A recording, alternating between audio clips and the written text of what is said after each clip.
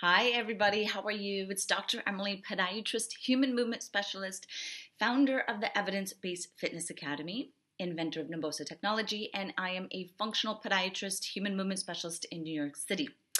I want to speak to you about orthotics. This is a question that I get all the time, and I have both perspectives as gone through conventional podiatric school and have been fed pretty much the bullshit from podiatry of how every single person needs to be in orthotics, that our foot is not able to support itself with orthotics.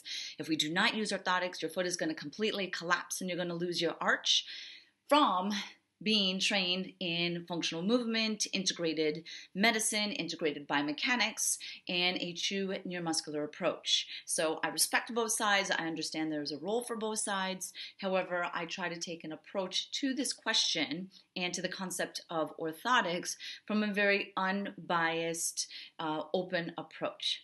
So the question begs you, do you need orthotics? A majority of people do not need orthotics. Our foot is designed to support itself. If we actually needed orthotics, it's going to sound kind of crazy, but we would be born, we would come out of the womb with orthotics on our feet, right? It makes sense. So your foot is designed to support itself. Yes, we may be on concrete now. We're no longer on the dirt, so we're not these primal beings running around in the dirt like we used to.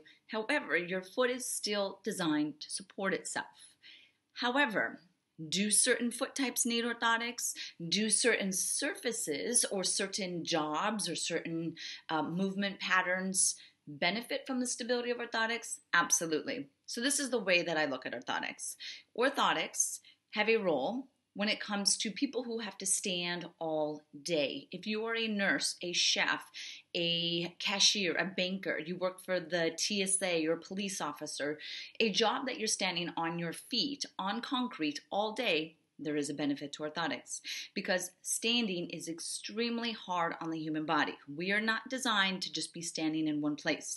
We are designed to move. So if your job requires you to stand, then I actually do recommend using orthotics. Another great application for this, because I know a lot of fitness professionals follow my work, is personal trainers. I do recommend using orthotics or something when you're on the floor training clients all day. Your body will start to break down.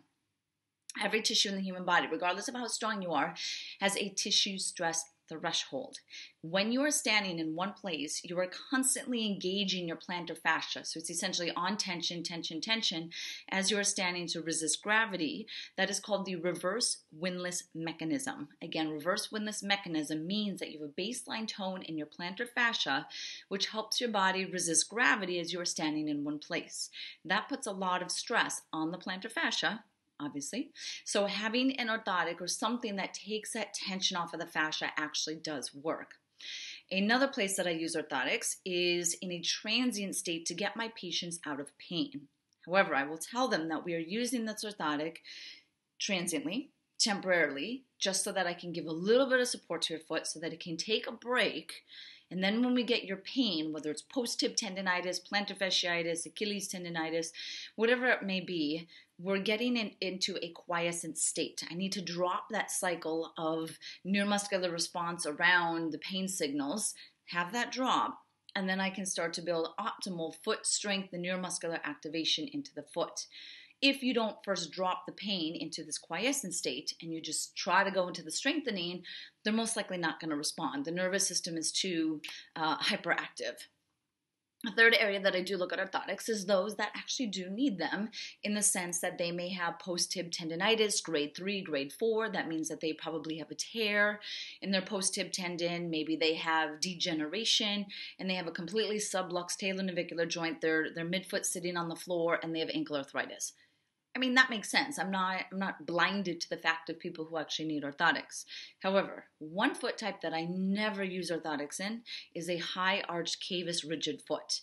If you're putting something rigid in a rigid foot, and quite possibly in a rigid shoe, do you see how that is countering? You are actually compounding this person's effect and adding to their rigidity. So that is a foot type that I've never, in all my years of doing orthotics, never have used orthotics in a high arch foot. I actually do quite a good job of pulling my patients out of orthotics. if they're coming to me after seeing, another podiatrist or several other podiatrists, a chiropractor, whoever it was that gave them the orthotics, and we're told that they have flat feet or their arches are falling, I will take a picture of their foot and show them that they have a completely neutral foot. Does that mean that the orthotic now had built their foot into a neutral foot? Highly unlikely. It meant that they probably didn't need the orthotic in the first place. So if you have been told that you need to use orthotics, I challenge you to challenge that and to understand how you can build optimal foot strength. Even if you have pronation, you can still go without an orthotic.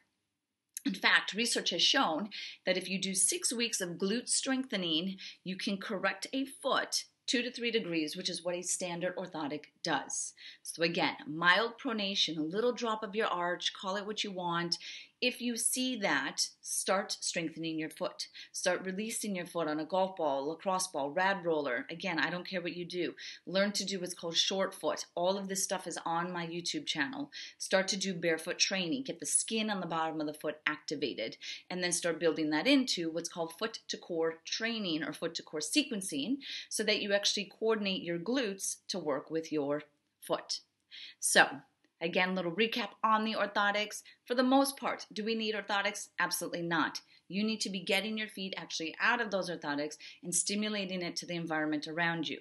I highly encourage thinking about smarter footwear that allows your foot to move in all different directions, has minimal support, minimal cushion, minimal heel-toe drop that allows you to optimize your foot.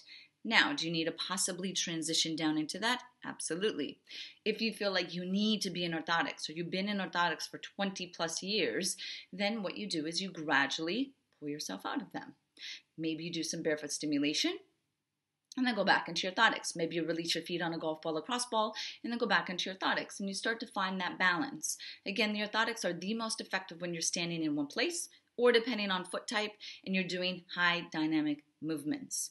One last thing that I want to add is what's called Naboso insoles. Insoles are not a orthotic. Orthotic controls biomechanics.